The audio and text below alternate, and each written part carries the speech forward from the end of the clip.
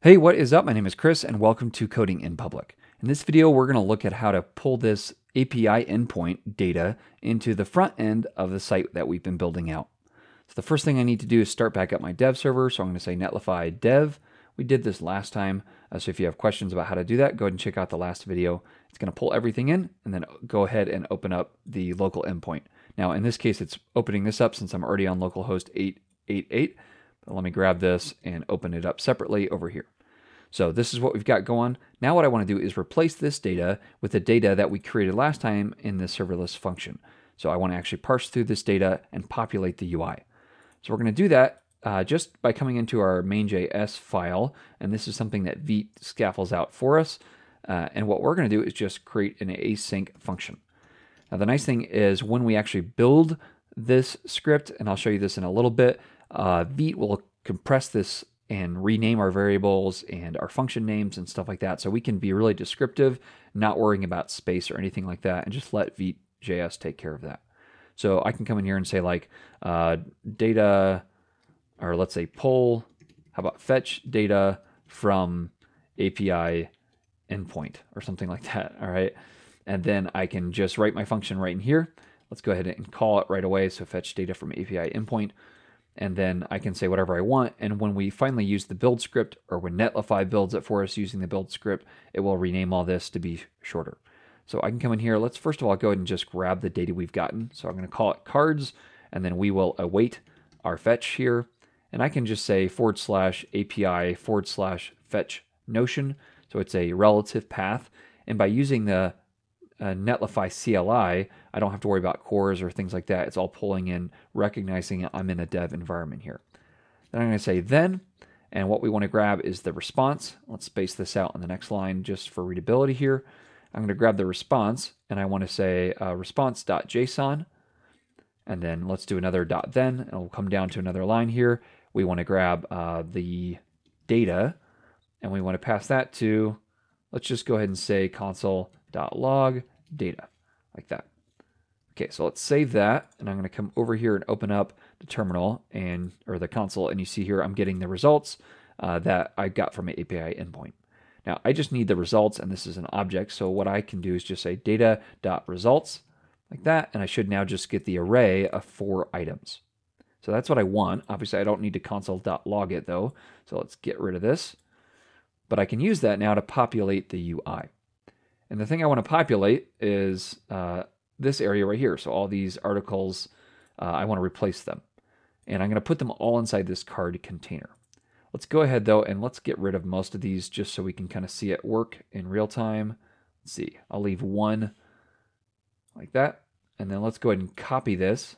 And I'm going to use this as a template in the JavaScript file. So I'll save that, and then let's come in here. So the first thing we need to do is grab the div that all this is held in. Actually, I think it's a main tag, that card container that we just looked at.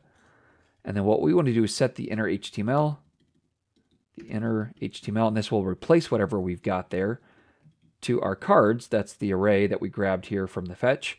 And then we're going to map over that. Now mapping is going to return to us an array. And so what I'm going to do is say for each card, here's what I want to do. In backticks, I basically want to interpolate essentially each of the cards from Notion that I'm pulling in. And all we need to do now is replace each of these with the data that we're getting. Now I went ahead and left up this API endpoint because it's easier to view it here, obviously, but all of the things live inside properties, and then you just give it the name of whatever the property is. So let's come in here, and I'm going to grab all of these. We'll just do it all at the same time. Name, we need that as well. The card content inside this paragraph tag. Let's see what else. This URL and the button text. So for all of these, I'm just going to say $, and then curly bracket will say card, which is the thing we're looping over, .properties. And then I'll close that off, and we'll replace this with what we need for each of them. So for the image source, it would be .image. You can see that down here, and then .files, and then it's the 0 index, so the very first item there, and then let's see, external.url. So that will get me all the way down to here, kind of working my way down that branch. Now, both the alt tag and the title are going to be the same. So if I come down here, it's dot name like that, dot title, And again, this is an array now. So the first one, which is the only one, dot plain text. All right, we're just going to keep going for each of these. So we've got the card content now, and let's come back up this way. So dot content dot rich text. Again, it's the 0 because now we're inside an array, and then dot plain text. Two more. So we need the actual link, and then I think this one's pretty easy. Yeah, so it's just dot link dot URL, and then the button text itself. Let's come down here. Will be dot rich text, and then again it's 0. Oh, I need to go inside the button text first. So button text dot rich text dot 0, or not dot 0, the 0 index, and then dot let's come down here, plain text, like that. So if I go ahead and save this, it might look like it's working. In fact, if I come over here, let's see, can't read properties of image. Well, all of these are properties, which isn't a thing. So let's go properties. All right, so now it's pulling in this data. And if I come over here, you see it's actually pulling all this in. It might look like it's working, but you might notice something weird, which is we've got these random commas. What's going on? In fact, if I come in here and inspect these, let's see, you've got these random commas. Now, you might remember I said that map returns an array to us, and so we're just inserting this array as HTML. So what we need to do is actually join the array into a long string of text. So I'll say .join after we're finished with grabbing that array, and we'll join it on nothing, which will then get rid of those and actually just give us the cards in here. Now, you might notice something, which is when I refresh, it kind of is a little janky. And in fact, if I pull this down here, let's see, this is our original data. Yeah, so you see there's just the one, and it kind of jumps oddly. And that's even made more noticeable if I change my network throttling to like slow 3G and we refresh. You see it actually pulls it in, and then eventually it gets styling, and then eventually it then jumps and adds all of our cards. So that's extra odd. So let's get rid of this. And that's why next time what we're going to do is write that skeleton loading so that it doesn't jump around quite as much.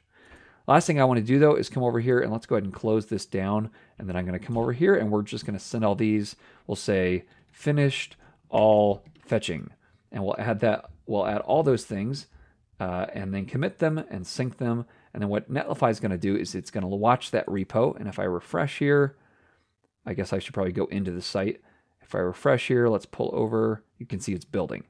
In fact, I can come in here and it should be building all of that stuff so that now this should be live at my site once this finishes. All right, and it just finished up, and Netlify is smart enough to actually use the build script. And so if I come back in here, let's actually come back up. Let's preview the deploy.